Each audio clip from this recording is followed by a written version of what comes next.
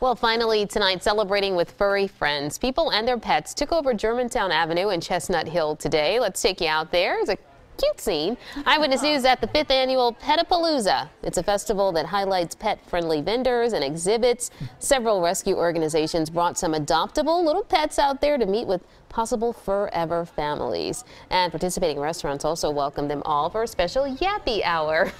The event wasn't just for cats and dogs. This woman brought her pet goat out. Didn't want the pet goat to miss out on all the fun.